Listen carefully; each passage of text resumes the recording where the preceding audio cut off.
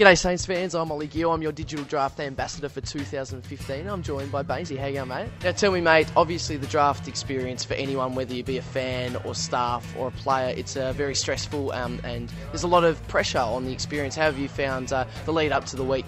Yeah, no, it's very exciting, Ollie. Obviously, it's the time of year where you get to add the final few players to your playing list for the following year and I guess bring in some more youthful exuberance and excitement. Obviously, as we've seen over the last few years, we've got a terrific amount of young lads coming through. Do you feel the pressure each year that we need to go better than last year?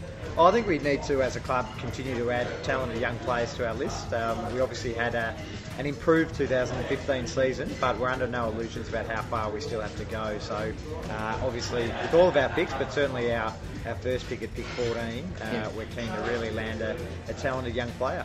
When we're looking at draftees, do you look at possible leaders other than just strong players? Yeah, absolutely. I think one aspect of assessing a player's character is their leadership quality, and given how young a list that we are, that bringing in guys that can continue to build on that is critical moving forward. Finally, obviously, the round one really is just around the corner. So, how's the feeling within the camp regarding round one here in Adelaide against Port Adelaide?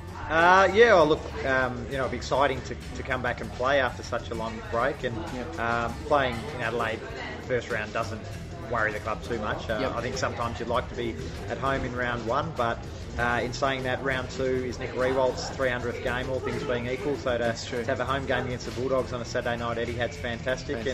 And then round three is also at home, playing Collingwood at the MCG to celebrate our 50th anniversary of our flag. So I think if it means that we play away round one, to have those two games back to back, you'll take it every day of the week.